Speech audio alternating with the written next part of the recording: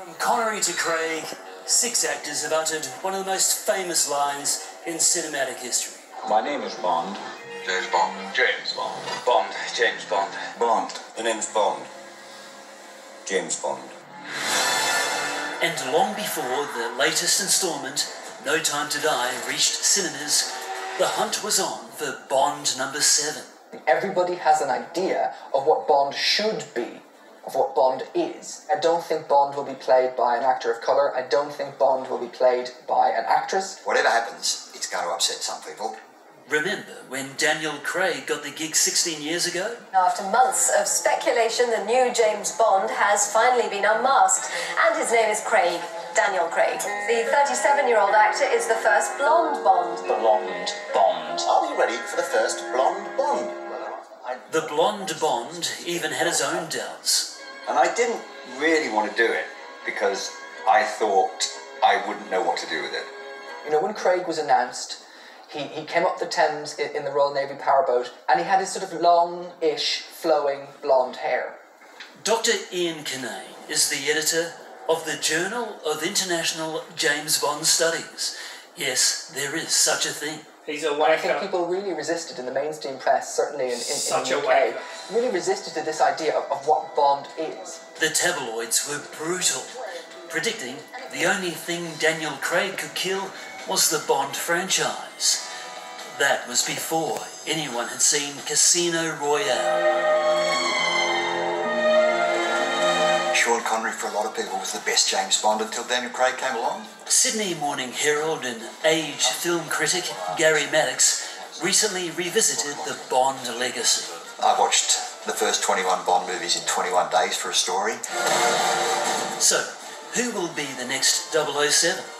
Gary's only certain of one thing. Yes, I think the next James Bond will be male.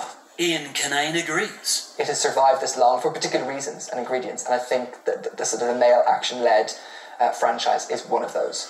After that, it's anyone's guess. Dev Patel, I think, is such a fantastic actor. Liz shut Arnold, who was in The Sound of Metal.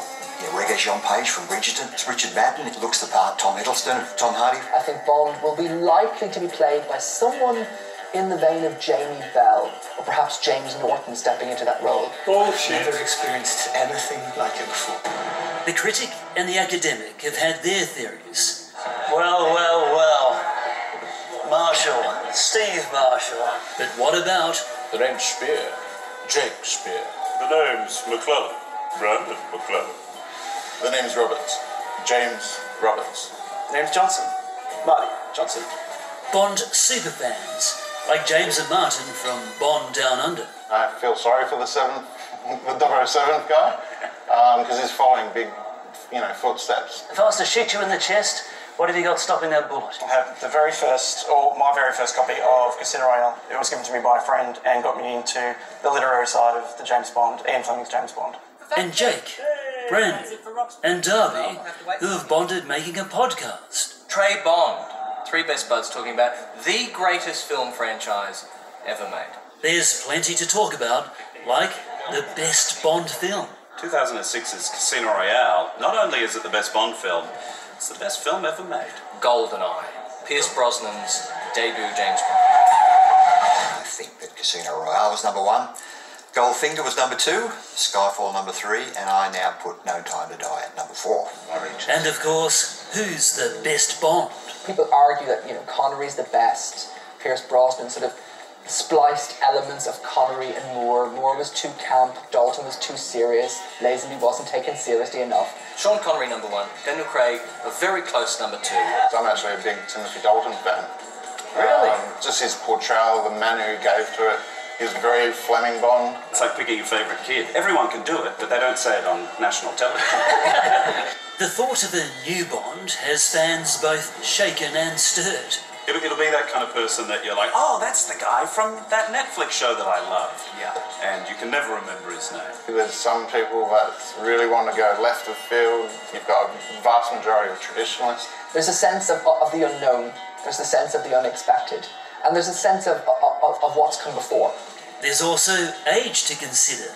They want somebody who's about the right age, maybe late 30s, maybe middle 30s, who can then move into 10, 15 years of making Bond movies just as Daniel Craig did. Jamie Bell is of that right age. He's also that kind of right profile, a similar profile to Daniel Craig was just before he was cast as Bond. So there's a sense as well of making an actor out of them becoming Bond. I don't know what you want me to say. I think Ms. Broccoli and Mr. G. Wilson will probably discover a new Bond who is completely off our radar. And what about a wild card from down under? There's an Australian actor called Remy He that we went to NIDA with. He's terrific. Marco Polo, he's been in Spider-Man. Everything must be perfect, or we run the risk of getting caught. He might not be a household name, but maybe he could be Bond. Could be in the running. Next October marks the 60th anniversary of Dr. No, the film that started it all. And Bond fans are confident there's many more to come. It's a chapter closed. The most exciting is actually what's coming. There is life in Bond after Daniel Craig. The James Bond movies will go on as long as movies, I reckon. Bond. James Bond. Get the feeling Stevie Marshall might be throwing his hat in the ring. Coming up next, Kim